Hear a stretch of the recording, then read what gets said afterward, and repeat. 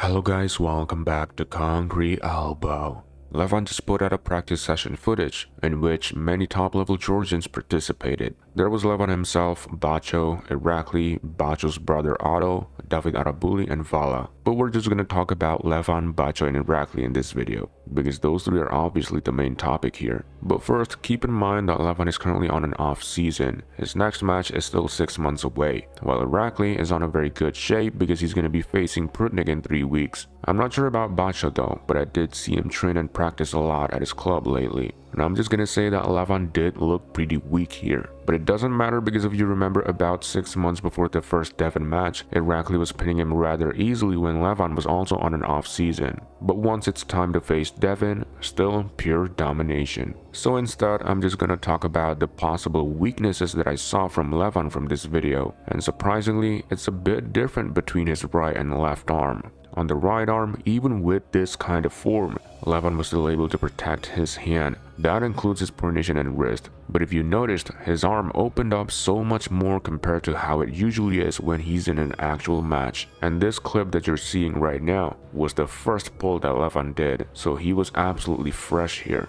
And next, Levan versus Irakli right hand. Now once again, Irakli's current form is really good. Not only he was able to open Levan's arm easily, but seems like Irakli wasn't losing his hand either. I would say that Irakli's hand in this form is pretty equal with Levan's hand on an off-season form. But on the left arm, actually Bacho was able to take Levan's wrist pretty easily. Doesn't matter who was going offensive. And as far as I know, Bacho's not even a top roll specialist. It's also the same story when it was Irakli's turn. In conclusion, when Levan is on his peak shape, for now, I don't think anyone's going to be able to dominate his hand like Devon did in round 1. No one's going to be able to top roll him, and I don't think anyone's going to be able to hook him either. In my opinion, the only way to beat him is through a flop press. I know Levan is really strong all around, better than anyone everywhere. But if we make it as a comparison, seems like his arm is his weakness. If someone like Camille or Jerry can fully commit their shoulders from the start, I think it's possible.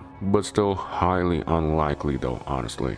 I'm actually leaning towards Adamus now, knowing that his hand has gotten so much better and he might be able to stop Levan even closer to the center now, so it's gonna be easier for him to get offensive with his flop. Now on the left arm, obviously the weakness is the wrist. In 2017, Vitaly lost, but since then Levan hasn't competed with his left arm anymore, and he hasn't been training it specifically either, while Vitaly has been top rolling literally everyone. I know Levan's gonna come back with his left next year, and he's gonna get it as ready as it can be, but honestly, if they were to face each other next year, I think Vitaly would be able to win this time.